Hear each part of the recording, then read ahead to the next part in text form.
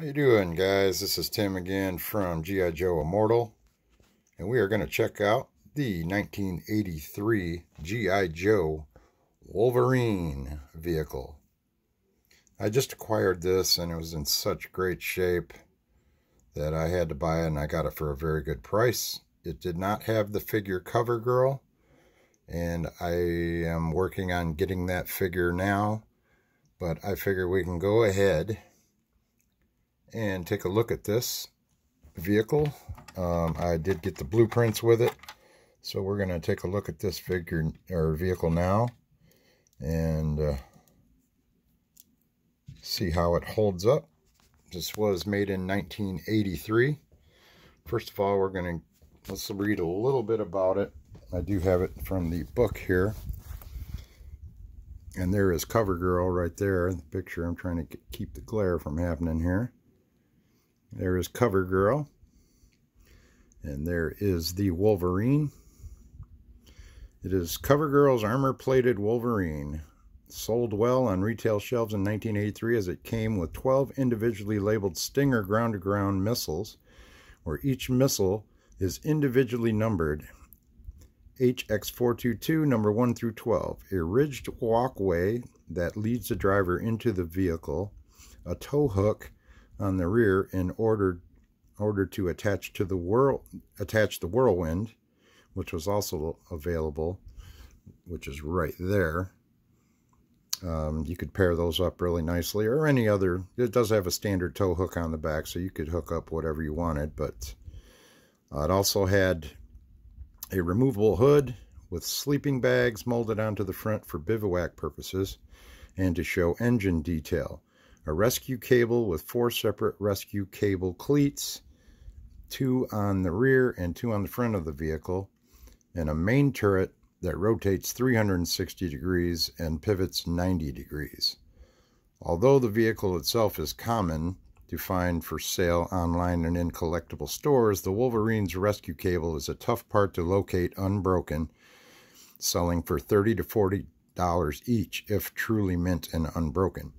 Easily lost pieces are those 12 missiles, the engine cover, and the rescue cable. Now, a loose example can go from $50 to $82 plus. I got mine for well under $50, so I was happy to get the vehicle, and it looks like they did a really good job on the application of the labels. And although I didn't get Cover Girl with it, I think I'll be able to find her pretty easily. And it's not like someone else can't ride in that. Now, it was in the cartoons a little bit, but it was in the comic book quite a bit. But let's take a look at the vehicle now. As I said, I do have the tow hook. Of course, mine is broken. And the reason it was broken, from what I heard from other sites like HCC, it was just not long enough to hook to that, and it put too much stress on it, and over time it would just break. It didn't really happen from play. It was just wasn't quite long enough, and one of these ends would break off, usually around right there, because it just wasn't long enough to hook. So you'll see a lot of these guys just set it in there. They will not hook it to this end piece because it puts too much stress on it. And I would advise the same if you happen to get a complete cable. So as we can take a look, it is a tracked vehicle. And this is the side view of the vehicle here. There's the front view of it. It is pretty clean for a 1983 example. There's the details. I have done no clean to. I just received this today, as a matter of fact, out of the mail. And there's the other side here. We'll get into the engine cover detail shortly. But there's the guns. It does have all the missiles and the tow cable and the engine cover, so it is pretty much complete except for an unbroken cable, which they said, you know, you can pay up to 50 bucks a piece just for one of those. And there's the back with the Wolverine label on the back. The only labels I see us missing is there would be a GI Joe ones here, but that's okay. It would say GI Joe on the side here on each side. But that's okay because it makes it kind of a generic vehicle. But so let's get into it. It says number 1 is, I do have the instruction sheet here. But here is the maintenance access panel, which is showing as number 1, which would be right here. And that's the maintenance access panel up here. That's for the guns. Then you have number 2 is the modular missile racks here. And we'll take one of these missiles out. Let's take this one out here. Hard to do one-handed. They fit in there nice and snug, which is good and bad. Let's do it with the right hand. All right, got one. Okay, sorry about that. Here's what the missiles look like, and this is number 5. They have the labels on them. They're 1 through 12. So there's one of the missiles there. I don't think they're modeled after anything, but see if I can get there's a good view of it. And there is 12 missiles altogether. Here's your tow cable here that is broken. Like I said, there was a lot of stress from when it was hooked on the end here. It just wasn't quite long enough, I think, and it just caused too much tension. And they ended up breaking because they got brittle over time. Let's go to number 3, which is the main battle turret. Which, where is number 3, which is this, the main battle turret, which will spin 90 degrees up like so, and then it will spin 360. Should go all the way around. And it does. It goes all the way around like so, and these will go at about 90 degrees. Don't want to put any extra stress on them. Modeled after pretty much an American tank. I forget the name of it at the moment, but it looks similar to one of the Marine tanks that I used to see. I can look that up later. So let's move on to number 4, which number 4 is the armor-plated superstructure, which is all this underneath here. And then number 5, they put a lot of extra things. Drive bogies, which is 5 is the rescue cable cleats, which is these up front here. That's where you hook the cables to so you can pull some people out. And there's some on the back also here. There's the standard tow hook, which we'll show an example how that works here in a second. And number 6 is drive bogies. Now, drive bogies, I'm not sure what that is. Oh, well, that'd be these right here. The drive bogies are in the front. That's part of what you would call the tank. 7 would be the idler bogies, which are the other ones, the bigger ones. Those are idler bogies, and that is the drive bogie, which is part of a tank, part of the track system. And then we have the walkway, which is number 8, which they're calling, let's see, if it's spinning around this way, they're calling this the walkway, going up into, so you would step up here and walk into it that way. And it looks like it shows four of them there, which there are. There are 4 little panels there.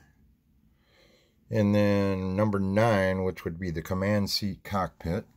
And it does not have a whole lot of detail in there. Just pretty basic.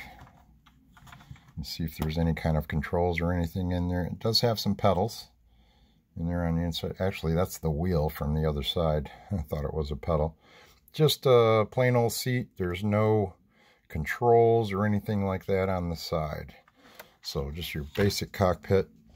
Now you got your ground equipment, which is number 10 would be, where is that located? That would be on the top. That would be your shovel and things like that.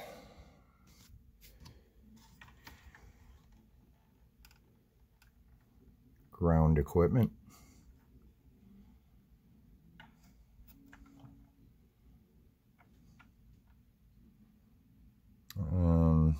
Yeah, sun would be on this side there. There you go, your shovel and your sledgehammer. That's your ground equipment, they're saying. And then you have number 11, which would be a fuel bladder ventilators. Fuel bladder ventilators. That's a mouthful. That would be, where's these right here? Your fuel bladder ventilators. Up in here, I guess. What are they showing that? That's the cockpit. 11, yeah, that's just showing those there. Those are vents. And then number 12 would be a rescue cable, which is that. We've already talked about that. And then let's go on to the sleeping bags, which are located right here. They're not removable. They're just there for show.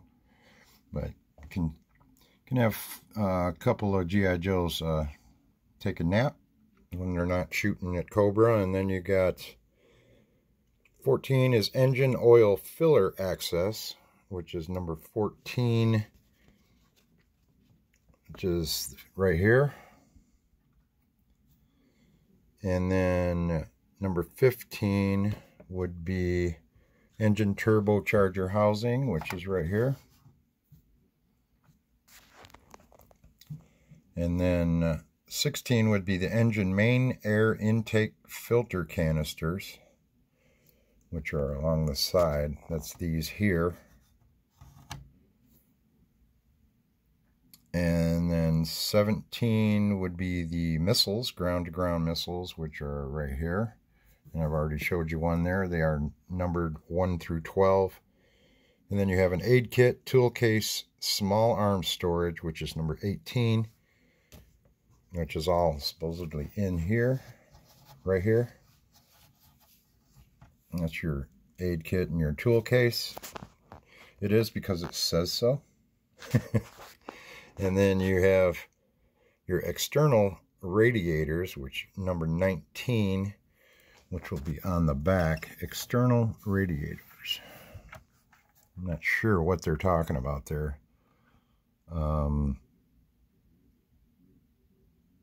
Says it's underneath there, so I'm not. Oh, that would be these external radiators. Okay, that's these vents right here. Those are external radiators. And then you have a tow hook on the back, which is your standard tow hook. Let's take a look and see how that works right now. We're going to move Breaker out of the way since he's going to be driving today. And this is not a GI Joe tow hook, but it'll work with just about any tow hook, any standard tow hook. You just latch it on the back there, and Breaker's going to hop in and go for a ride. I'm not going to put him all the way in, but and you can move along that way, and it works just fine. That's your tow hook. And then we're going to take a look at the front, the other side, and see. This is just the assembly of everything and where the labels go. And that's pretty much it for that. But as far as this vehicle goes, I was really happy to get it. And I just was really, really into how well it was preserved for 83. There's not no big gouges, or a little bit of dust could use a little bit of a tight cleaning on it. But, I mean, what a nice example. Of course, the tow hook was going to be broken, but, you know, I can always look for one later. Now, let's take a look at the engine cover and see how it looks in there. I'm going to unlatch that. And there's your engine detail on the inside, which is quite a bit of detail. They did a really nice job on this vehicle. Not too crazy about no detail on the seats, but, yeah, I can live with that. But there's your latch. That's really good. I really like how the missile system works. Air to air, so it could take out some of those Cobra rattlers or some of those HISS tanks. But all in all, a very good vehicle. Like I said, it came with CoverGirl. Now, it wasn't included when I got it, but I can always find another CoverGirl figure, and you can usually get those for around 10 or 15 bucks, depending on condition. Usually, I wouldn't pay no more than maybe $20 for one, maybe. But I'd like to find that tow cable. That would be nice. I may have one laying around in my extra parts. I just haven't looked yet. I was just real excited to get this one. It is an original vehicle from 1983. And just all around, I give this probably about a 7 as far as a grade to it. And the reason it's a 7 is because I don't like the open part there. I mean, just take that guy out and you're pretty much done. Plus, I don't really like that there's no controls. They should have had something, maybe made a deeper hatch to where they could at least cover up, or at least have something coming up for protection. I do like the engine cover, and I do like that they're not spring-loaded missiles, because you know that would be the first thing to break on this thing. But I do like that there's a tow hook. I do like the selection of applicating the labels, and the selection of the labels that went with it. I just think it looks cool. I like the color of it. I like that the tracks are a darker gray, and I like that military look. It is a very militaristic vehicle, and that's what I liked about GI Joe in the early goings in the 80s. I'm a big collector of GI Joe, and starting from 64, I had the big, as you can see on my channel, I do a lot of the 12-inch figures too. But there is Breaker, and he's taking the place of CoverGirl right now. Like I said, she was in the comic books with this vehicle there, and I guess Clutch was kind of hitting on her a little bit. But CoverGirl was I guess she was a high fashion model, as well as a part of the GI Joe team, which, okay, whatever. But a really cool vehicle that I just picked up, and I'm glad to share it with you. And we'll be back with more GI Joe stuff in the future, so you guys have a great evening. And this is Tim from GI Joe Immortal, and have a good night.